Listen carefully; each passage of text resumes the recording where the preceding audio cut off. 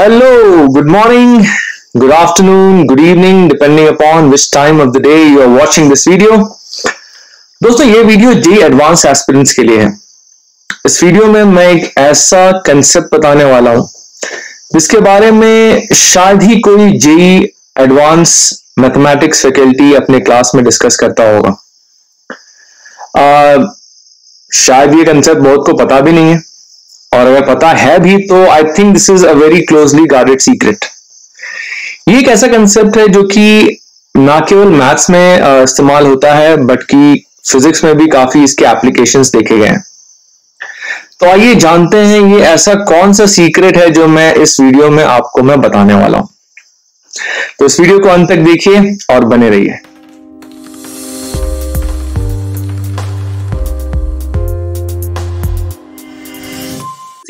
Let's say there is a function, okay? This function is a function of, let's say, x, y, and y dash. Okay, what is this function? I don't know. Okay, I don't know what is this function, but I know for sure it's a function which has an x, which has a y, which has a derivative of y with respect to s. Of course, constants can also be there. Now, I know for sure that the integral of this function, so I integrate this function, let's say with respect to x, between two quantities x1 and x2, two finite quantities x1 and x2, two fixed quantities x1 and x2, and I know that this result is an extremum. This result is an extremum. Okay, extremum means I know that this result is a maximum or a minimum.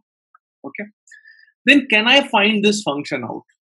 Can I find this function out which basically satisfies this condition that the integral of this function, okay, with respect to x from x1 to x2 is a value which is maxima or a minima? Okay, so can I find this out? Now, just to make this question more clear to you, I'll give a simple example. Okay, so let's say there is a particle which wants to travel from A to B. Okay. And now this particle can travel from A to B in various ways. It can take a path like this. It can take a path like this. Or it can take a path like this. Now, if I ask you this simple question, that which of these three paths is the shortest? Now you'll say the path which I made with that tuck tuck tuck tuck sound, that is this dotted yellow line, that would be the shortest path, right? But can you prove it? Yes, intuitively it seems to be the shortest path, but can we prove it? Now this problem basically is solved by, or is very similar to what I'm trying to explain here with respect to this integral.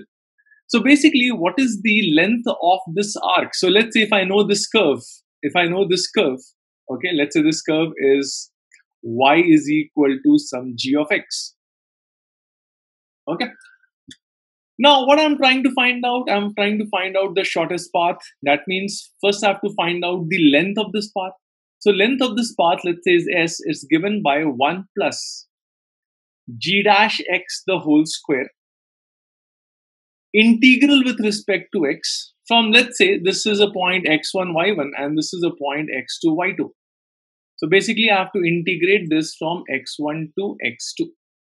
Okay. And I want this s to be the shortest. I want this s to be the shortest, my dear. Shortest means it must have the minimum length.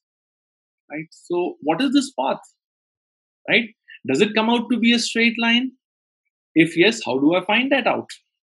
So to find this out, long ago, a famous mathematician called Euler, okay, Euler, Leonhard Euler, the famous Swiss mathematician, he gave a very interesting condition.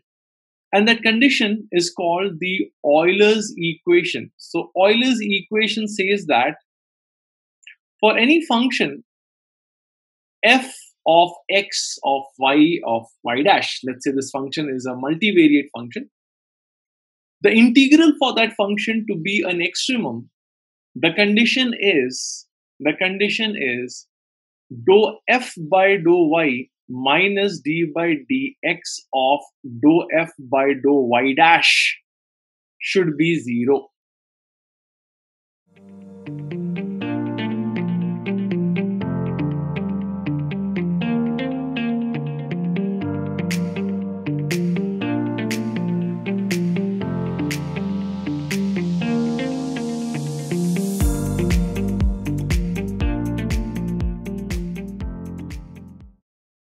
Okay.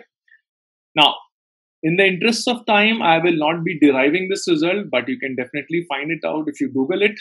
So I'll be just using this result to show that this path that happens to be of the shortest length will be a straight line. Okay, so let's go for it. So here, this becomes my function. Okay, for the purpose of simplicity, I'm going to write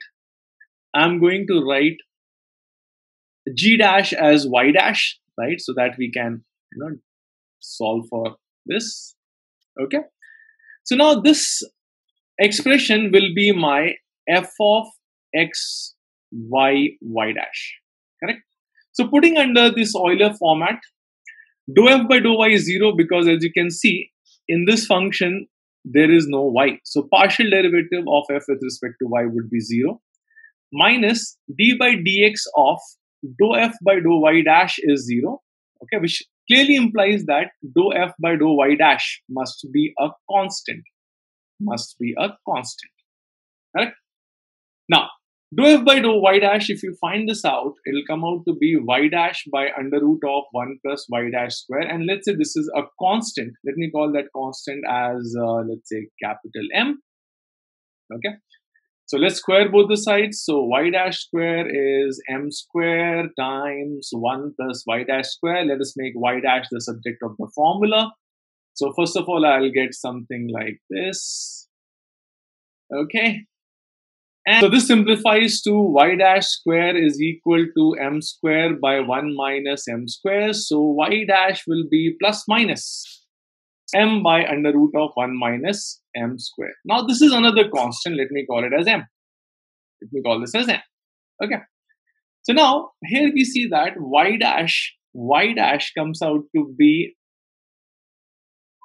m, right? So this is a simple differential equation to solve, which will give you y is equal to mx plus c, thereby signifying that this path that you have to take from A to B, in order to be minimum, it has to be along a straight line, right? So Euler's equation is a very, very good methodology. It's a very, very, you can say, potent tool to solve questions which are related to calculus of variation. And this could also be used to solve the famous Brackettstone problem. Right? If you don't know what's the problem is, let's say, if a body is falling under gravity without any friction between 2 points A to B, what should be the path taken so that it takes the least amount of time? So that type of problem can easily be solved by the use of Euler's equation. Okay, so keep learning and keep practicing. See you.